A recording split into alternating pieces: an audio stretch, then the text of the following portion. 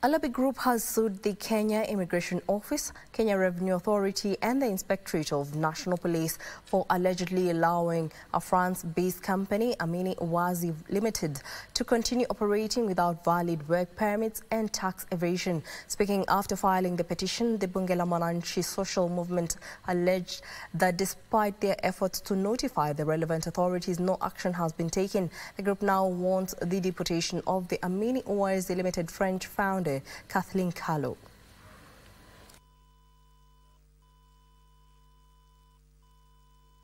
Tunajua Kenya hakuna license ya mambo ya cryptocurrency.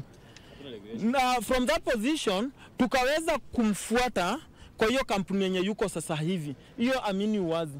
Mkiangalia kampuni ya Amini Uwazi, there is another company that in the UK inaitwa the same name. Tutakubali excuse ya nchi zingine kupata ati Kenya ndio mahali, ndio binguni ya kuosha pesa, ati hapa ndio binguni ya maovu, ati hapa ndio binguni ya ulagai wa pesa na ukora wa pesa.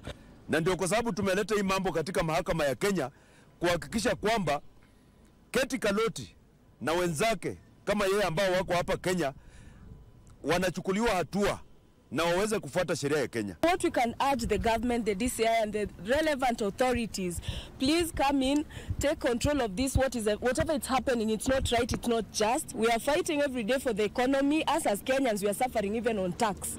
So it can't be that we are paying tax as Kenyans, but there's a foreigner who's not paying tax. It's not right.